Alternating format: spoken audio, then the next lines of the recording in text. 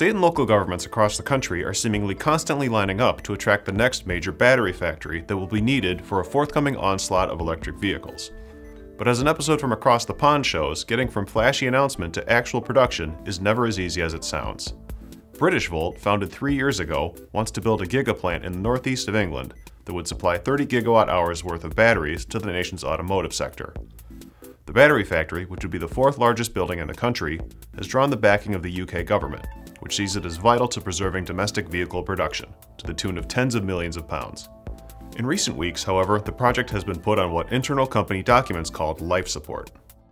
The Guardian reports the company and its primary contractor have limited construction on the site until early next year, in hopes of curbing spending while it raises more funds and builds up needed power infrastructure. Britishvolt has received commitments of more than $2 billion to date from public and private sources, but those funds are reportedly contingent on the company meeting certain thresholds, and the total price tag is expected to be up to $4.6 billion. The company downplayed the phrase life support in the documents, suggesting that it only applied to select parts of the project that were awaiting final design decisions. Officials, in fact, said they were ahead of schedule on the structure itself. The company's UK project manager told The Guardian that the moves this summer would not threaten the project and would only have a fairly small financial effect. The issues, the report noted, would not be unusual for a startup managing such an ambitious project, but it also highlighted some less than typical challenges also faced by Britishvolt.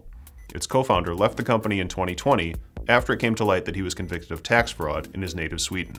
Britishvolt aims to start production at the Gigaplant in 2024. I'm Andy Zoll, and this is IEN Now.